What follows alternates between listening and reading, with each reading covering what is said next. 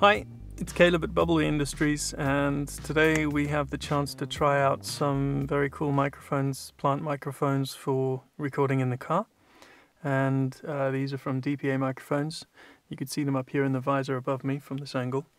And that's the 4097 mini shotgun mic. That's a new mic from them, super cardioid and very small, using their core technology. So improved dynamic range.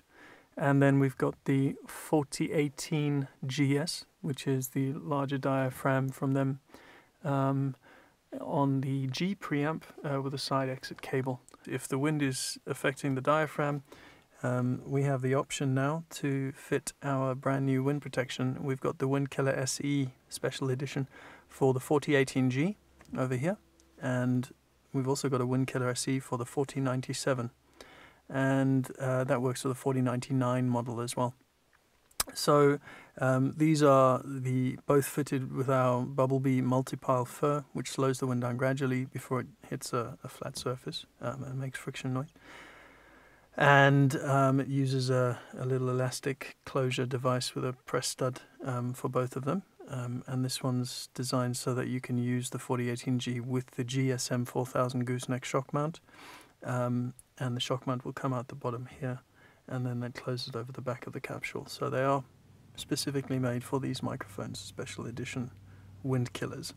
And I'm interested to hear how that sounds. So let's go without the wind protection for now, and let's get moving. And we'll do a test with the windows up and the windows down, both with me talking and with me keeping quiet. So, and then we'll try with the wind protection after that.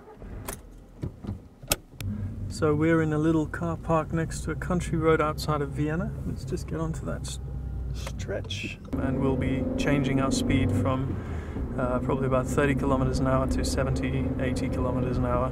And that's the 4018G you're listening to, the one on the left, but they're positioned the same distance from my mouth, 20 centimeters just above the sun visor. And then you can listen to the 4097, and the 4097 is a super cardioid.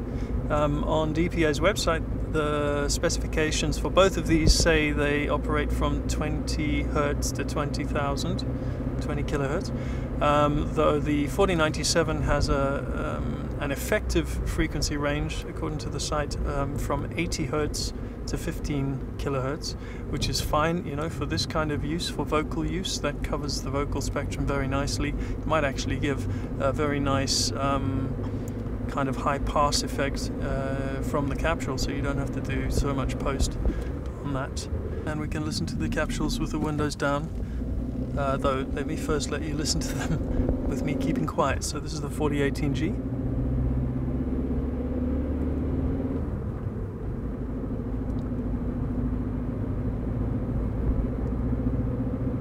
And this is the 4097 with the windows up.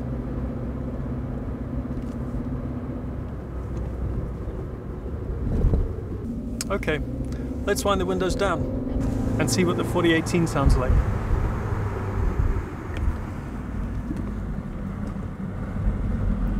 So here I've got both the driver and the passenger windows fully open.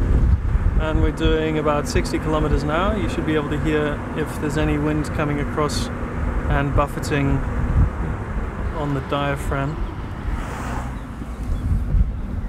And so let's try the 4097, doing about the same speed. Right, so now you're listening to the 4097, and that's what it sounds like with the windows down. We're now at a stretch of road where we can do 70 kilometers an hour, so about 40 miles an hour. And that's jumping to the 4018G, same speed, same road, windows down, and I can feel the air coming across here. You could probably see it in my hair moving, and yeah, let's get to a little parking lot. We can pull over here on the right and add the wind protection.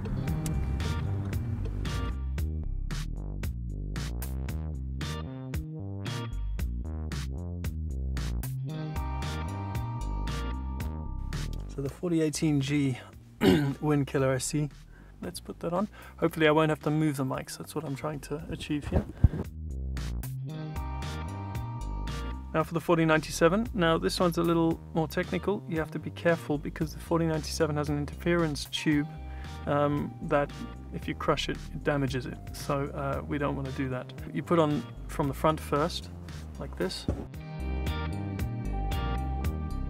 The pressure that you might apply by squeezing it like this might damage the interference tube. So if you put your finger on the inside like this, you can then put that pressure against your finger without damaging the capsule. And clip. And there we go. That's the wind protection fitted, the Windkiller SEs. Let's get moving and try them out. And we're going to be driving back the way we came, so doing the same kind of speeds, between 50 and 60. Actually on this stretch we get up to 70 kilometers an hour, and that's the 4018. That's so you can compare it to being uncovered with the windows up and doing 70 kilometers an hour. And the 4097, comparing it, also 70 k's an hour. And then that's with me talking. Now if we jump back, I'll let you hear the background noise. 4018.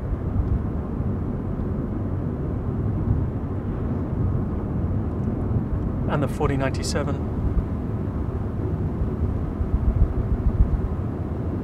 That's cool, but let's try it with the windows down. So both the driver and passenger window down. Now you can hear me talking to the 4018G, doing about 60 kilometers an hour. And that hopefully will have some protection or add some protection against the wind. And that's the 4018G.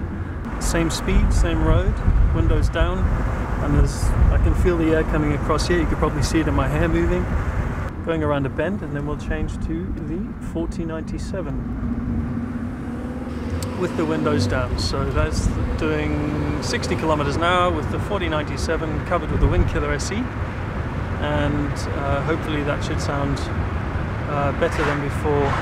Right, so now you're listening to the 4097, and that's what it sounds like with the windows down. We're now at a stretch of road where we can do 70 kilometers an hour, so about 40 miles an hour. Okay, and let's do that again and jump to the 4018 without me talking, so you can hear the wind buffeting.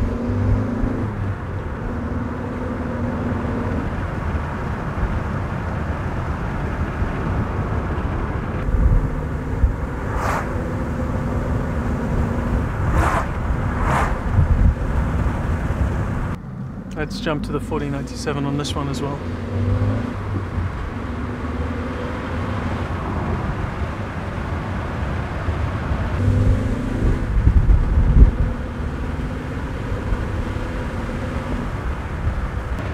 I'm looking forward to getting back home and listening to these and seeing what they sound like. So I hope you found this useful.